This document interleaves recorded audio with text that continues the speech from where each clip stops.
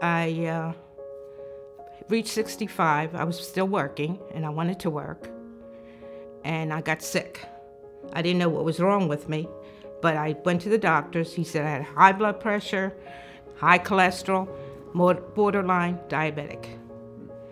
So when I felt a little bit better, I went to my boss, and I said, I'll come back, but if I come back, I need a raise. I can't work like this. I worked in the kitchen, I worked at the register, I worked at waitressing, I did everything.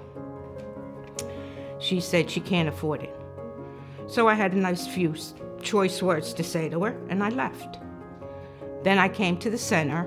Somebody told me about the center. I said, I'll give it a try. I came. I didn't feel too comfortable first. And I think it was Mary. Not sure, I can't remember. She introduced me to everybody. I started to know everybody little by little.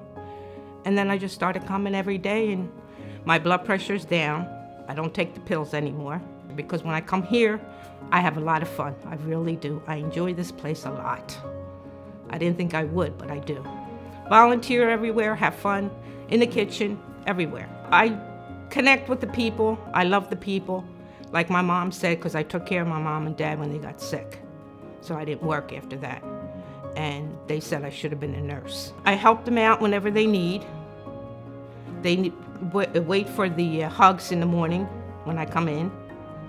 And the smiles, and when they need something, Anna's right there. I was brought up that way, and I can't seem to get it out. When it's their birthdays at my table, because we all have certain tables, I decorate it for a birthday, and I bring all the stuff, because I enjoy it. I really do. I don't know why, but I do. You know, and they tell me their stories. I sit there, and I don't not reveal any stories. No way. I take the 5th. And I wish they were open 7 days, not 5. But nobody wants to come and open it. I'll come in here. I'll run the place for you. Just come, because I enjoy it. I really do.